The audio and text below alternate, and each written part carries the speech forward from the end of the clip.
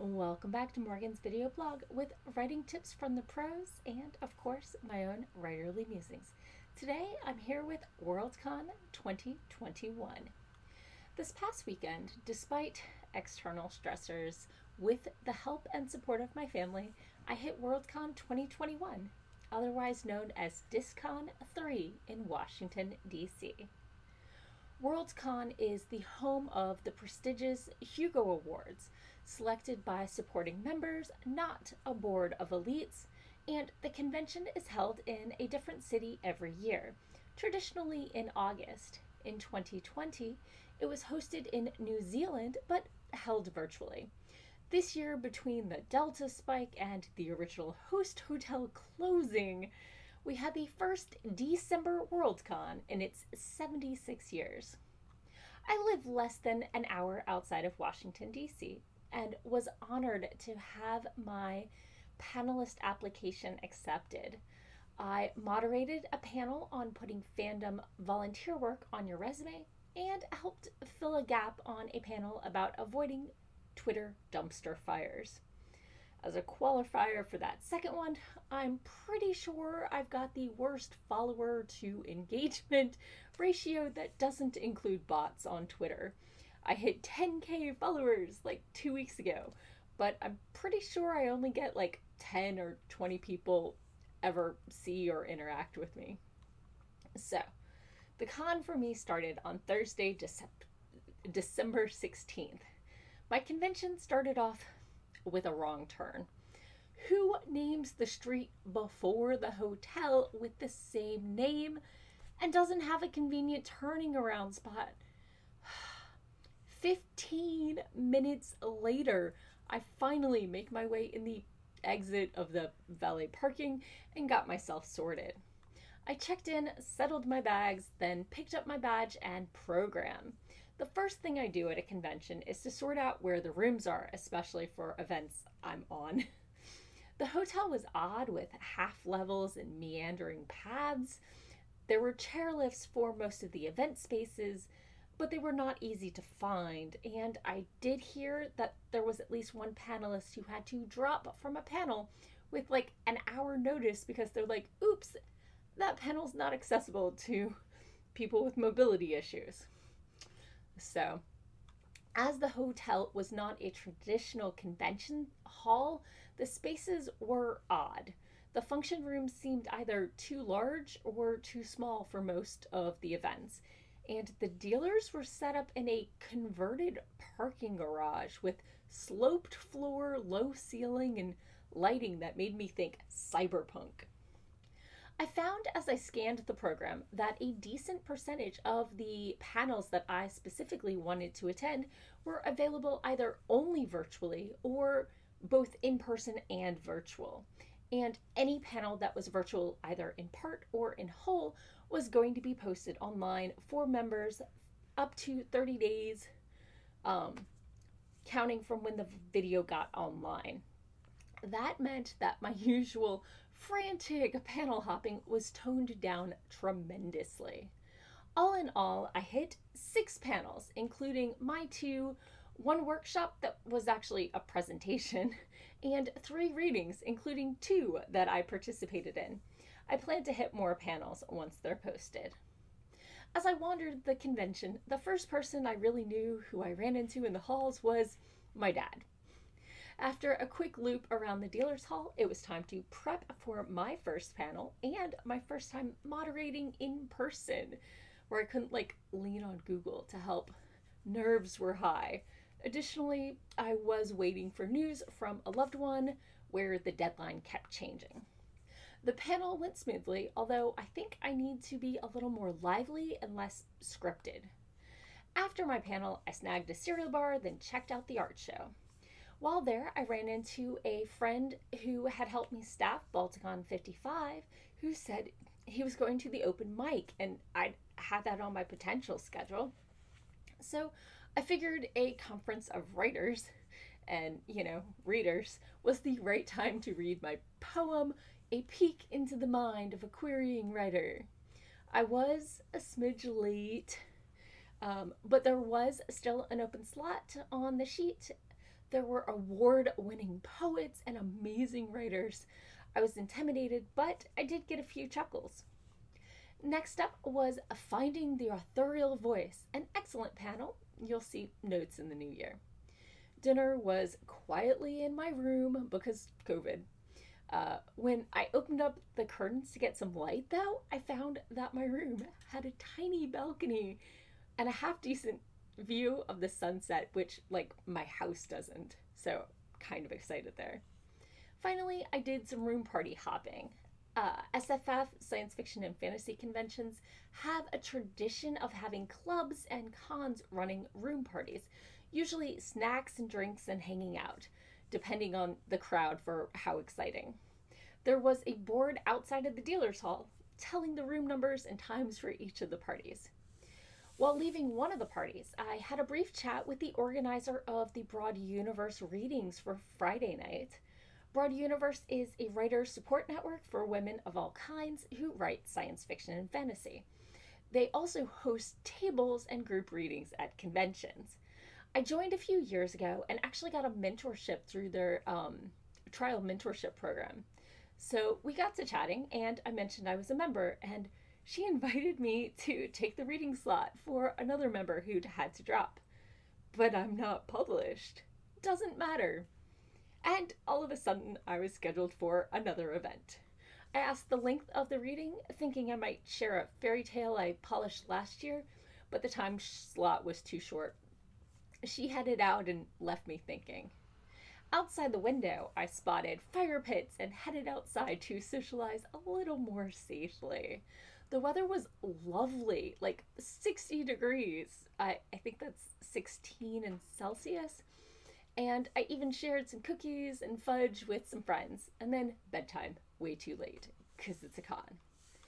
Friday, December 17th. I woke up and scanned the schedule and found the panel I'd intended to hit was only virtual. So I dressed and did a circuit of the con. And then it was time for Creating New Mythology from Hidden Histories, another fantastic panel I'll be talking about in the new year. While there, I ended up sitting next to in COVID terms, one of the people who had beta read my manuscript, the one I'm actively querying. He asked me about it and remembered enough to give me some kind words and good advice. It was definitely the pick-me-up I needed. Did you know that rubbing elbows with the SFF elite does not make you immune to rejection letters? Yeah, my email let me know that one on Friday. Meanwhile, I was getting expected but stressful updates from a loved one and tracked down a couple of good hugs. My second panel was at 5 p.m., Bad Kidneys and Other NFTs, all about avoiding Twitter dumpster fires. I was literally 2/3 into the panel when I got the all good text update and was able to flip my phone over and focus a little better. I think the panel had lively conversation, and I don't think I vocally talked over any of the far more prestigious panelists, but it did inspire me to up my moderator game. I walked over to get dinner at the Lebanese Taverna, got a tweet message inviting me to join some writers I'd chatted with briefly for dinner while I was walking back with my food in hand. A little too late. Besides, I still needed time to panic over what to read at the Broad Universe reading that I'd agreed to the night before. Since the time slot was too short for a full story, I decided I'd read the opening to the manuscript I'm currently querying. As I did a practice run in my room, I started to hate everything about it. I decided that the world building description was slowing the pace and too much, and of course that's why I've been getting form rejection after form rejection. I know. I knew it was foolish. I reached out to a couple friends and asked them to reassure me, and they talked me down just in time to make it to the reading. The other authors were all published or soon to be, and many were award winners. Such amazing stories were shared, or at least story snippets, and they were all so sweet and supportive of my piece. That evening, I did some more party hopping, including the fire pits and standing in the hallway outside the Winnipeg bid party. Bid parties are hosted by cons proposing to host future WorldCons, while they called out raffle numbers. Neither I nor the two random strangers from the fire pit who'd asked me to check on their raffle tickets won anything. I let them know the bad news, then wandered and chatted with old friends and met new ones. Saturday, December 18th. My mornings were getting progressively slower, and I waffled on hitting the pitching workshop because I was nearly 10 minutes late already. But there was a seat left in what turned out to actually be a presentation, and as I don't share workshops or presentations because that material belongs to a single person, these notes will not be going up, unfortunately. I had a lot of questions for the presenter that I probably should have skipped because he didn't make it through his slides, and it did have a lot of 101 information for the queriers who were probably in the room who weren't at the 102 or, I don't know, 401 level. Sorry. On the way out of the panel, I ran into the new writer friend who'd invited me to dinner the night before and met in person a panelist I'd worked with the year before. Next up was Short Fiction Expanded, which talked about all the ways you can grow a short story, and I hit him with a question about rights, lawyering, notes to come. I bumped into my new friends in the dealer's hall where we got to chatting, then finding a bench in the hallway, talking about M-dashes, the myth of the two-page synopsis, and debating which city had the better hockey team. I mean, obviously it's the Caps, not the Penguins. I mean, come on. When we split up for our next activities, I made it to the When Does Evil Become Irredeemable panel with 10 minutes to spare. Too bad it was in one of the smaller rooms and the door was already closed. If you made it in, can you share your notes? It sounded fascinating. After that, I hit From Grimm to Disney and back again, another panel with notes. Then I met up with my new friends and their friends for dinner, one of whom I actually already knew from my Facebook Pitch Warrior support group that I run. After passing the sushi place twice because we were lost in conversation, we found out it was carry-out only. So it was only 2 doors down from that delicious Lebanese taverna. I was just going to hang out and order food to go, but because the weather was almost as reasonable as the day before, the others decided to eat outside. So I actually ate with people instead of solo in my room for the only time that weekend. When we made it back to the hotel, the delayed Hugos were just getting ready to start. Apparently there had officially not been a fire, but there had been smoke, and the hotel insisted it wasn't them and made the WorldCon staff check every inch of their equipment before they could begin. We headed to a live viewing room because I prefer making comments instead of formally sitting, and the others decided a game of Munchkin was the ticket. I snagged my laptop so we could live stream, and while they played, I did social media stuff. And we all took a break so we could watch and let our hearts kind of break for the Hugo casted memorial. I live tweeted and Facebook posted the awards as they were posted and awarded to the Baltimore science fiction accounts that I run social media for. It was good to have company while I was doing that. Not sure if I should live tweet in the future or just do a single post with all the winners. Food for thought. So then I hung out with other friends, party hopped, and shut down the Capclave party. As a note, Chengdu won the WorldCon for 2023. Winnipeg did not. There was a bit of a kerfuffle because China kind of shut down credit cards. So people were doing the Chinese version of Venmoing one person who had a credit card that would work in the States money, and then there would be a lot of memberships on one card, and it seemed sketch, and there was a whole thing. But congratulations to Chengdu.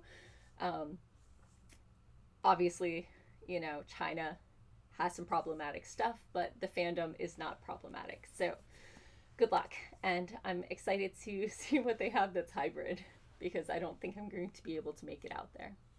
So Sunday, December 19th, I went to get dressed and realized, despite having extra pants, socks, and everything else, I was a shirt short. So I did what any rational congoer would do on the final day of a con. I put a pajama top on, a fancy jacket, and decided it was a look. Because of holiday plans, I skipped the rest of the last day of the con so I could have the longest amount of time possible before visiting family without defeating my goal of for attending the con of meeting people face to face. All done, I got my car back, loaded everything up, and drove home before lunch. Catechus was very happy to snuggle me. This was the longest I've been away since I adopted him. I thought about tuning in for some of the virtual portion of the convention, but then a nap attack struck. What can you do? But I was out of bed before 4 p.m. because I live stream every Sunday, almost every Sunday, from 4:30 to 6:30 Eastern Time. And instead of writing sprints, one of my regular co-hosts, Sako Toomey, who's been a friend for years before we stumbled across each other in the AuthorTube community, she came over to my house, and my other regular co-host, steampunk author Doc Coleman, joined virtually, and we had a mellow, low-key holiday party for our regulars. Monday, December 20th, the con was done, and it was time to return to the day job once more. I awoke and thought I was well rested, and then I went to rub my eye and scratched it. Yeah, without Catechus's help. After checking with friends and leaving a message with my primary care physician, I called my optometrist from a move ago, and they had an opening. Kids' eyes are not something to take risks with. So, verdict, I had flannel lint from my bed in my eye, and I had managed to scratch the inside of my eyelid, right by the crease, which is why blinking hurt.